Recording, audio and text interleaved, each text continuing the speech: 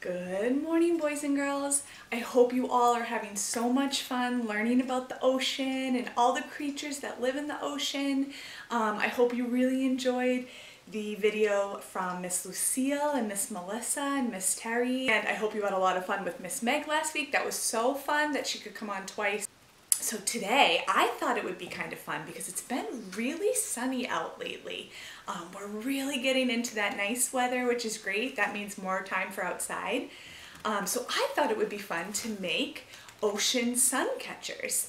So for today's activity, you will need a coffee filter, your favorite sea animal cut out on black construction paper. At the end of this activity, we are going to take our sea animal, which I just made a little fishy, and we're going to glue it right in the middle of our coffee filter. Boys and girls, I thought it would be fun to play a little game before we got started.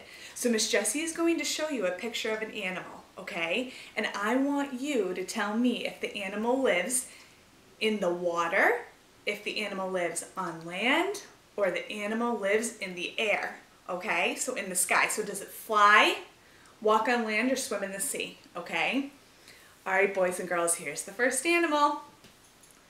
So boys and girls, does this animal live in the air? So does it fly? Does it live on land? Or does it live in the sea? You got it, this animal lives in the sea. That's right. All right, boys and girls, here's your next animal. Okay, does this animal live on the land, in the air, or in the sea? You got it, boys and girls. This animal lives on land. Nice job. Very well done. All right, boys and girls, here's our last animal. Does it live in the sky, on land, or in the sea? That's right, boys and girls. It lives in the air, so that means this animal flies. So that was awesome, boys and girls. That was just a fun little activity I wanted to do with you. So we're going to go ahead and get started right with our activity.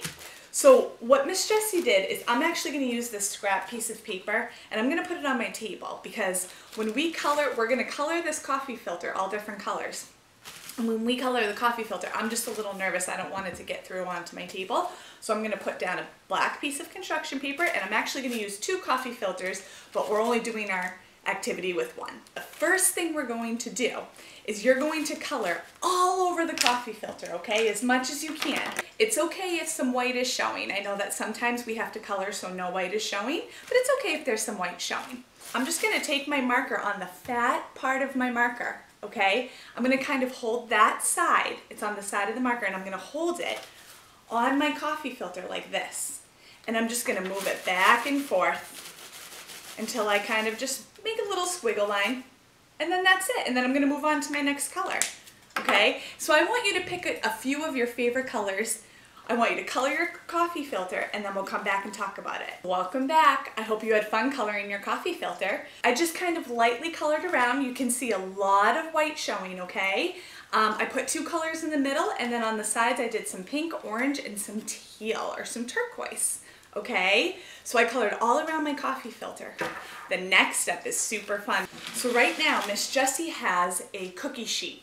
And on that cookie sheet, I have a piece of parchment paper and a paper towel. You can use tinfoil, which might work best because you want something on your cookie sheet so that way it doesn't stain the cookie sheet. So what you're going to do is you're going to put your coffee filter on your cookie sheet, just like that, okay? Now, if you have a spray bottle, ask your parents to fill it up with just a little bit of water because I want you to spray your coffee filter.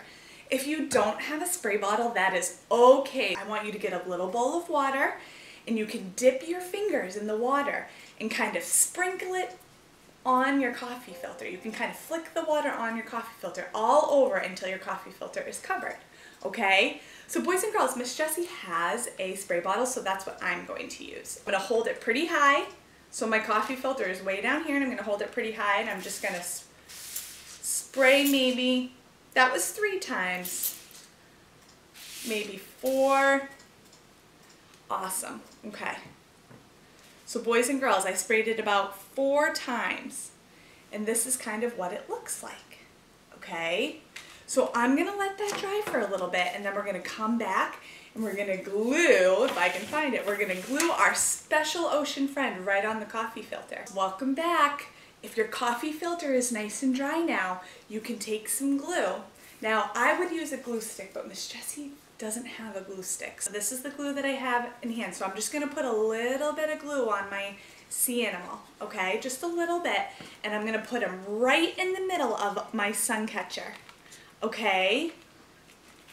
So here we go. So here is my animal in the middle of my Suncatcher. And you know what, boys and girls? Because I had 2 coffee filters, I made 2 Suncatchers. So you know what I'm going to do? I'm going to cut out another sea animal and add it onto this coffee filter so I can hang up 2 Suncatchers in my house. Okay? The really fun thing about this activity is you can make as many Suncatchers as you want, and you can hang them in the windows, and they look so beautiful because the sun shines right through. So boys and girls, you can make as many as you want. If you don't have coffee filters, no problem. You know what you can do? You can take a piece of white paper, cut it into a circle, and you can still make your animal. It doesn't have to even be black construction paper. You can color the white piece of paper and glue on your animal, and that will work just fine.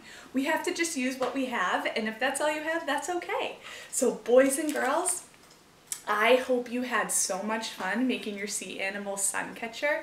I most certainly did. I hope you enjoy looking at it hanging in the window. The sun is going to be shining through your hard work. So boys and girls, I hope you had fun with this activity today. I hope you all have a great day.